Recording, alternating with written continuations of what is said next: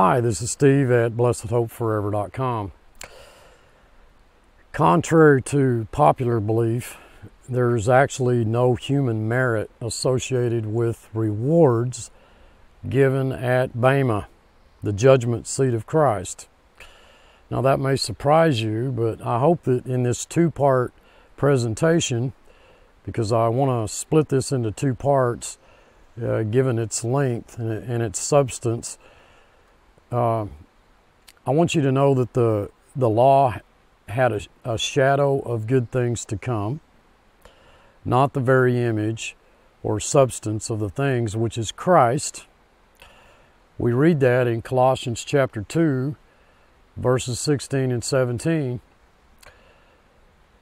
and also in Hebrews 10:1, for the law, since it has only a shadow of the good things to come and not the very form of things, can never by the same sacrifices which they offer continually year after year make perfect those who draw near.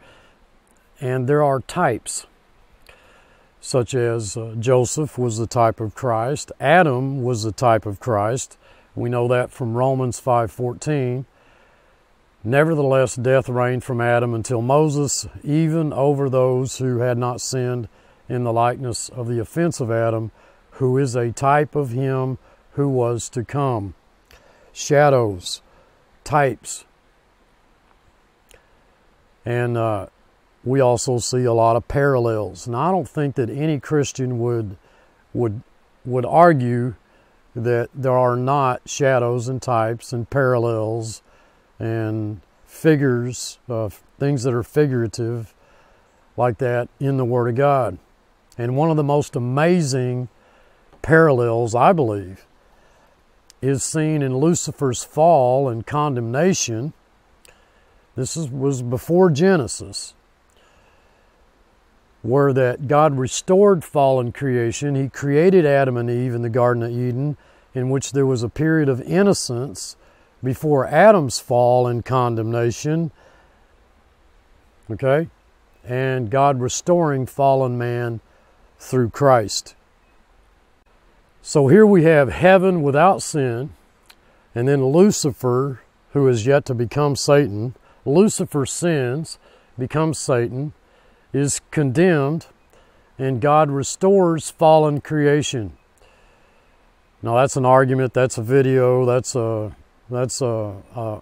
sermon all in itself, but then he creates man and woman, the creation of our first parents, Adam and Eve, which stands in between what was to follow, which was a shadow, get this, which is we have a world without sin, just like we had heaven without sin.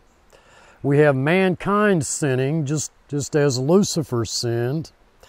We have mankind being condemned, just as Lucifer was condemned. And then we have God restoring the fallen creation. That's at the end of all things. That's what we're looking forward to, which is what God did after Lucifer sinned. He restored fallen creation and then created man and woman. So Adam and Eve stands in between that, and we see an amazing parallel just in that alone. Now I'm going to be talking about the judgment seat of Christ. If this doesn't interest you folks, then you're probably wasting your time watching this video. For those of you who are interested in answering the question concerning how it is that we live, we walk, we work, how works is related to Bema, and that under grace, because we're not under law, you might want to follow us along here as we go through this two-part series. So that which occurred before man was created, leading up to his creation, was a type of what would occur after man was created. And folks, I find that absolutely astounding. And I believe that we see a type when it comes to our walk, our life, our work under grace. How works is how God works in us, and how that relates to Bema, the judgment seat of Christ, which, by the way, all of you who are looking forward to the rapture, this is what immediately follows the rapture. Immediately following the rapture will be the judgment seat of Christ. So it is important, even to all you people who are just, all you're interested in, it seems, is prophecy. You're not all that interested in all the dynamics of how we live and walk and relate to God in this present age of grace. I'd like to start off by reading just an excerpt from an email that I received here just a few days ago. This brother, he writes, "I want you to know that I am totally 100% sold on grace alone, through faith alone, no human merit. What I'm having trouble reconciling is the rewards at the Bema judgment.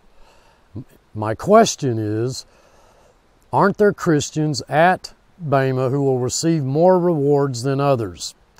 Well, the answer to that is yes. If true, then it would seem that there is some kind of merit system by one's lifestyle. If that is false, then our lifestyles and consequently our rewards at Bema, are they totally in God's control? Does that mean that God controls every jot and tittle of our life, and that any good works, quote unquote, were all ordained by God? I can't reconcile that, writes this brother. I would think that your listeners would love to hear how some believers end up with rewards and some do not. Some are carnal, no reward, with no human merit for either fate. Now I can understand where this brother is coming from, and that's an excellent question. In fact, I thought it was such an excellent question that I would devote a two-part video series to addressing that from a scriptural standpoint. So I'm going to show you folks something else that has a parallel, which I find extremely remarkable. I hope you find this as interesting as I do. I've called this video the Christ Life and Reward. And the first thing I'd like to do is direct your attention to 1 Corinthians chapter 3, which talks about Bema, the judgment seat of Christ. And so we're going to take a look at that first. If we look at verse 14, what we read is, "If any man's work abide, which he hath built thereupon, he shall receive a reward. If any man's work shall be burned, he shall suffer loss, but he himself shall be saved, so as by fire."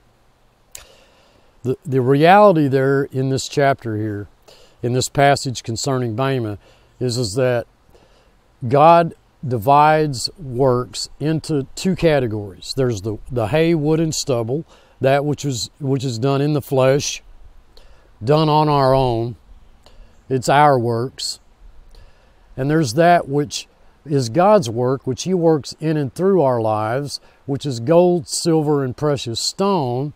And what I want you to take note of here is the word work is in the singular in the Greek. It is a man's entire life's work. If a man's entire life's work is burned up, so it's not talking about works plural, it's talking about works singular, and we see that in the original grammar of the text. It is what God is wanting you to look at is work in the singular, and our entire life's work. So that's the first thing that I want to point out. Now that will come in later on. We'll see that reality presented in the aorist tense in the Greek, where that we see the action as a whole. The aorist tense, it's not, which in a sense coincides with the reality of work being singular, our entire life's work being singular. God looks at our lives as singular. What did we do with our life? How did we build on Christ? Was our lives one in which we walked in the Spirit or walked according to the flesh? So it is singular, and I can't emphasize enough the grammar there, which makes it absolutely clear that it is a man's singular work, which could be destroyed, could be burned up at Bema, yet he himself will be saved, yet so as by fire. Now I'm going to go through a number of scriptures here. I don't think there's anything better than you listening to what God has said, as opposed to what I say. So I'm going to, and you can turn to these passages if you want. You can look at these. You can pause the video. You can replay it. You can take note of these passages. But these passages, folks, are all relevant to the present subject in which we're discussing. I'll start with 1 Corinthians 12:6. There's really no order to these. We read, there are different ways of working, but the same God works all things in all men. The same God works all things in all men. 1 Corinthians 15:10, but by the grace of God, I am what I am. Now that is a heavy, heavy statement, folks. You are only what you are by the grace of God. Now hopefully you can begin to see a little glimpse of where we're going here when we arrive at the judgment seat of Christ. And His grace to me was not in vain. No, I worked harder than all of them, yet not I, but the grace of God that was with me. I worked harder than all of them, yet not I, but the grace of God that was with me. Later on, we're going to see that we work out our salvation with fear and trembling, because it is God at work in us, both the will and to do of His good pleasure, but we're not there yet. So it is solely by grace, but it is not grace in the sense that God helps those who help themselves. God helps us. He helps us to do good works. Now, of course, I don't want you to get confused here. We actually do good works, or we do not do good works. But the point that I'm trying to get you to see here is that from God's perspective, these works are that which He worked in us that we work out. We're actually working out what God has worked in us.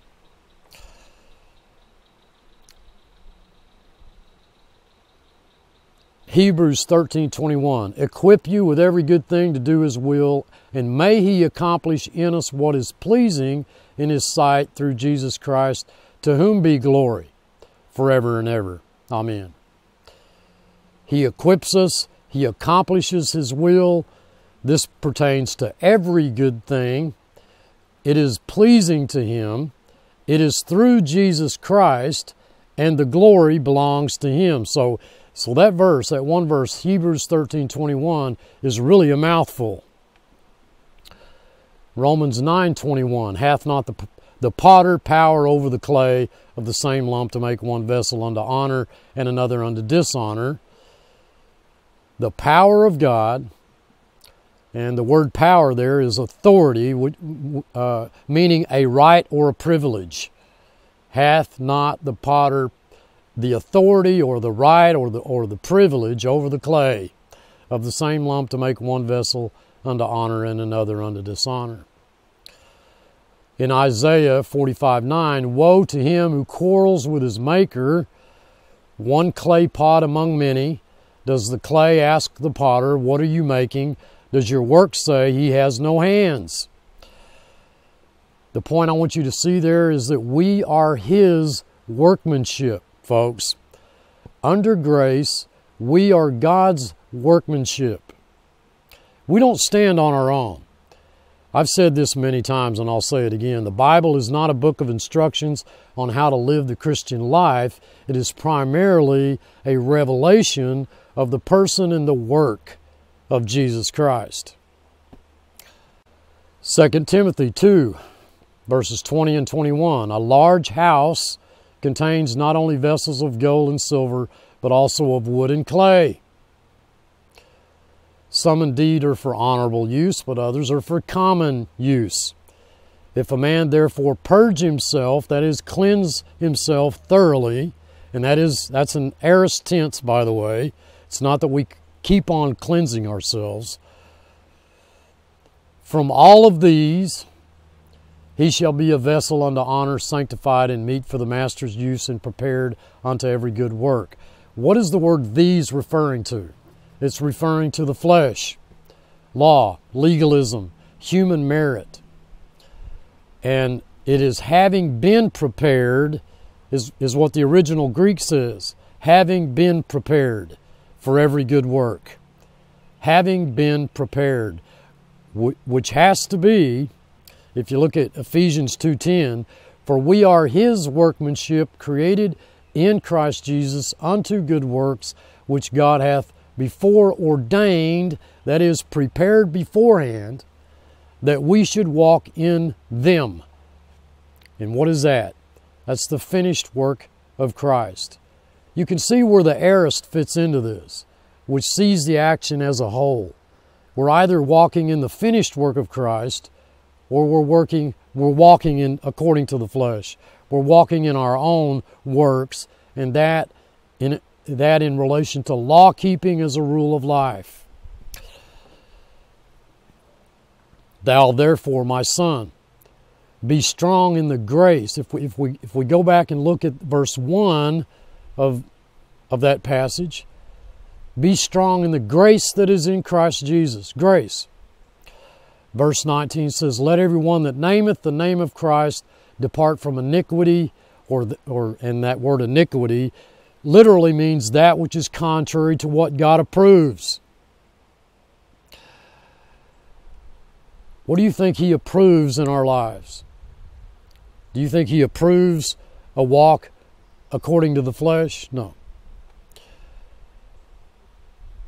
Philippians 1:6, being confident of this, that He who began a good work in you will continue to perfect it until the day of Christ Jesus. Now, this, folks, this verse has to apply to every single one of you, regardless of how your work is judged at Bema. Where that, by the way, it is said, each man's praise will come to him from God. 1 Corinthians 4:5. Each man's praise will come to him from God. 1 Corinthians 4:7. For who makes thee to differ from another? And what hast thou that thou didst not receive? Now, if thou didst receive it, why dost thou glory as if thou hadst not received it? The point here is that I want you to see is, are we content with God's progress in our lives? Where that we trust Him in all things and in all circumstances, regardless of our unchangeable old man, the flesh, which profits nothing. Because Philippians 4:11 says, I have learned to be content regardless of my circumstances. And folks, yes, that does include your rotten self. Of which, I've pointed this out before, God has nothing to do with the flesh. 1 Corinthians 3:5, who then is Paul and who is Apollos, but ministers by whom ye believed? Even as the Lord gave to every man. Every man. Okay, that means none excluded. So whatever our ministry, it was given to us by God. We can't even claim credit for it. Oh man, look at me. I created this ministry channel, and this other brother, he didn't, and so there's got to be some merit there on my part. And the text will not allow me to say that, folks. You're only listening to me because of God's grace, not because of anything I did. 1 Corinthians 7:7, for I would that all men were even as I myself. I wish that they were even as I myself, but every man hath his proper gift, that is, the word is grace in the text, of God, one after this manner and another after that. John 3:27, John replied, a man can receive only what is given him from heaven. Okay? Ephesians 3:7, I became a servant of this gospel by the gift of God's grace given me through the working of His power. Psalms 90:17. May the favor of the Lord our God rest upon us, establish for us the work of our hands. Establish the work of our hands, folks. May God establish the work of our hands. Not us establish the work of our hands. Are you with me here on this? 2 Corinthians 12:11. I have become a fool in boasting.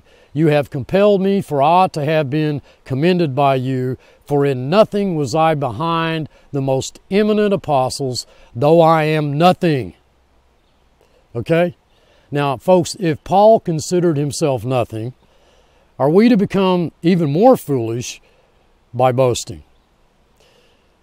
He could only say, in nothing was I behind the most eminent apostles. He can only say that because we are His workmanship.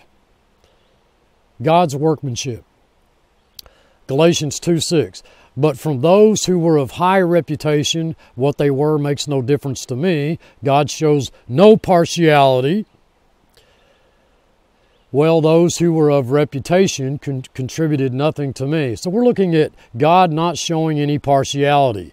And I know that may be difficult to wrap your mind around the fact that well, Steve, if what you're saying is true, and that even our rewards is not based on human merit, and it's God that's doing this work in us, not ourselves, then it sure seems to me like He's showing partiality. And yet the text says He is not. It says He's not. Galatians 2:6. But from those who were of high reputation, what they were makes no difference to me. God shows no partiality. Job chapter 34, verse 19. Who is not partial to princes and does not favor rich over poor? For they are all the work of His hands. There is no partiality with God, even though every man has his grace of God, one after this manner and another after that. In Acts chapter 10, verse 34, we hear Peter say, or we hear it said of Peter, then Peter began to speak, I now truly understand that God does not show favoritism, no respecter of persons. Acts 15:9, He made no distinction between us and them, for He cleansed their hearts by faith. So we're looking at God showing no partiality between Jew and Gentile. Romans 2:11, for God does not show favoritism. Okay, I think the text is clear. God doesn't show partiality. 1 Peter 1:17, since you call on a Father who judges each one's work, that is singular in the Greek, impartially.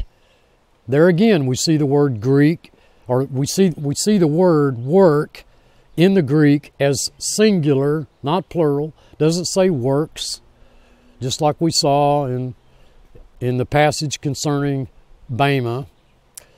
Since you call on a Father who judges each one's work, that is singular, impartially conduct yourselves in reverent fear during your stay as foreigners. 2 Chronicles 19:7, and now may the fear of the Lord be upon you. Be careful what you do, for with the Lord our God there is no injustice, no partiality or bribery. So we see that passage is similar to Philippians 2:12. Wherefore, my beloved, as you have always obeyed, not as in my presence only, but now much more in my absence, work out your own salvation with fear and trembling. Why? For it is God which worketh in you both the will and to do of His good pleasure. Folks, God is going to work in you both the will and do of His good pleasure, regardless of what you do. Okay? Now, I don't know if you've ever heard a pastor, a preacher, a Bible teacher say that, but that is what the verse says. It is God which works in you both the will and to do of His good pleasure. There's no conditional clause there. This pertains to every single believer, whether they realize it or not. Okay? They may be a vessel that He's created for common use. but he is still working in you both to will and to do of his good pleasure. You cannot get around that fact. God is sovereign, not man. Romans 9, chapter 9, 29, as Isaiah said before, except the Lord of Sabbath had left us a seed, we'd have been like Sodom and made like unto Gomorrah. The point I want you to see there is none of us either deserve heaven or any reward. We don't deserve any reward, okay?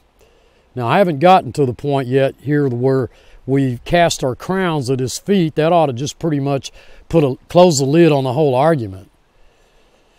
But none of us deserve heaven. None of us deserve reward, since we are God's workmanship. So no wonder we're seeing casting our crowns at his feet in Revelation 4, 10 and 11. The 24 elders fall down before the one seated on the throne, and they worship him who lives forever and ever. They cast their crowns before the throne, saying, "You are worthy, our Lord and God, to receive glory and honor and power. Okay, for you created all things. By your will they exist and came to be." The text could not be more clear. We can't take credit for anything. The next little pamphlet I write is going to be on boasting and how that we have no right to boast about anything. And let me tell you that at least in my opinion, in my estimation, over 95% of Christianity, so-called, today, is involved in boasting in some form or another. The verses just keep coming. Ephesians 4:1, as a prisoner in the Lord, then I urge you to walk in a manner worthy of the calling you've received. So there is a particular walk here. That's the point I want you to see. Don't look at individual works. Look at the whole walk, folks. There is a walk that's worthy and there's a walk that's not. Isaiah 29:23, for when he sees his children, the work of my hands among him, they will honor my name, they will sanctify the Holy One of Jacob, and they will stand in awe of the God of Israel. The work of my hands, says the text. Isaiah 41, or I believe 43, verse 7, everyone called by my name and created for my glory, whom I have indeed formed and made. Titus 2:14, he gave himself for us to redeem us from all lawlessness and to purify, that is, cleanse, for himself a people for his own possession, zealous for good deeds. Folks, listen. Just as with the fruit of the Spirit, and Christians love to talk about that subject, you need to understand that when one characteristic is there, all are there. And if one is missing, none are there. Because it's the fruit of the Spirit. God doesn't manifest that fruit in and through our lives piecemeal, okay? Individual characteristics. Well, I've got patience, but I don't have long suffering. Now, if you have patience, you're going to have long suffering. So let me say that again. When one characteristic is there, all are there, or none are there. We walk in those works which God prepared beforehand, that is the finished work of Christ. And at Bema, a man's entire life's work, singular, can be burned up, yet he himself shall be saved, yet so as through fire.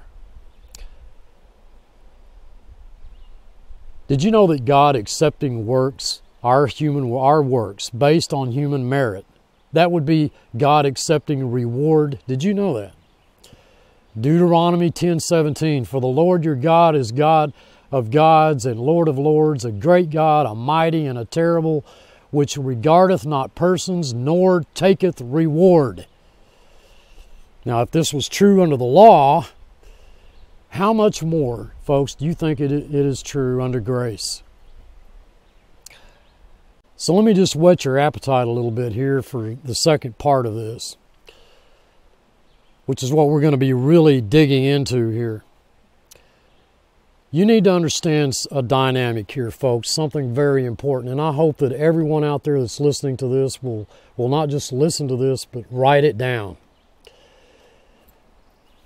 Because what I'm about to tell you is an absolute fact. The Father worked through the Son. The Son did nothing apart from the Father.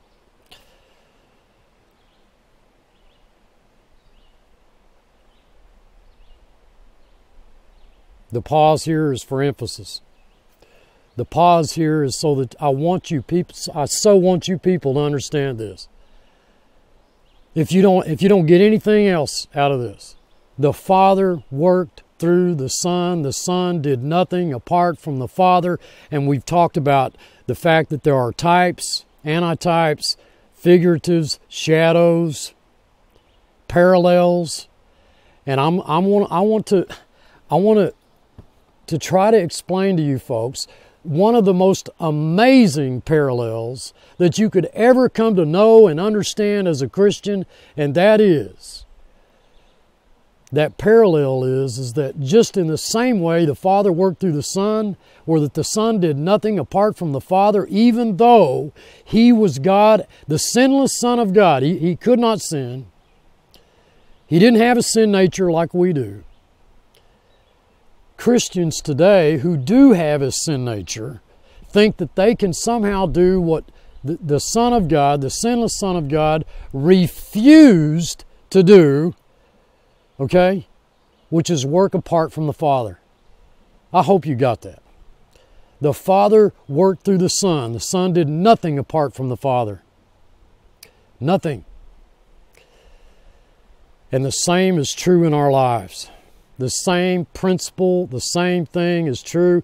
I believe that to be a type or a shadow, if you want to call it, or a parallel as to how God works in our lives. What I'm trying to explain to you is that God, Almighty Creator of heaven and earth, works in and through our lives in the same way that He worked in the Son. The same way. Now you got to stop and ask yourself something here. We know that Jesus was God of very God. If you know anything about the hypostatic union, you understand He was 100% God, 100% man. Yet He refused to do anything apart from the Father. He chose something that I believe was to be a lesson for us. He could have very easily not done this. He could have very easily said that He did these things on His own. But He didn't say that, folks. He didn't say that. Luke 2:49, He said unto them, How is it that ye sought me? Wist ye not that I must be about my Father's business? John 5:36, But I have testimony more substantial than that of John, for the works that the Father has given me to accomplish, the very works I'm doing. Hear me now, folks. The very works I'm doing testify about me that the Father has sent me. John 4:34, Jesus explained, My food is to do the will of Him who sent me and to finish my work? No, to finish His work. John 5:30, I can do nothing by myself. Now, that ought to stop you folks dead in your tracks. God Almighty, incarnate in human flesh, saying in John 5:30, I can do nothing by myself? Are you kidding me? I hope you folks are following this. John 6:38, For I have come down from heaven not to do my own will, but to do the will of Him who sent me. John 17:4, I have glorified you on earth by accomplishing the work that I came to do. No, by accomplishing the work you gave me to do. And folks, the same principle is true of you and me. And I want you to take note of something. That this reality is so far removed from the thought of modern Christianity today, it leaves me speechless. I don't really have any words. Because the common idea today, the common mindset among most Christians is they pick up that Bible and they read it and they do it. They decide they're going to do it. They're going to decide that they pick up Scripture. They're going to decide what the meaning of that Scripture is, so the Holy Spirit's not really their teacher. And then they're going to decide whether or not they're going to do it or not. And folks, that is natural. That's not spiritual. That is fleshly, not heavenly. It is so far removed from the walk, the life, the relationship that we have with God today and how it relates to the judgment seat of Christ that I have no words to describe it. Our relationship is something far grander, folks, than just simply, we'll read it and do it. And I've tried to explain this in past videos, and I don't believe I've done a very good job of that. Christians, folks, they just aren't interested in this, okay, all that much. Not really, not really. They want to go home. They're anxious for the rapture. When the judgment seat of Christ is the very first things that occurs right after the rapture, in which they will stand and give an account for how they lived their life, their work, their life's work, singular. So they don't really care, but they don't care about this. And I find that really amazing. I find that discouraging.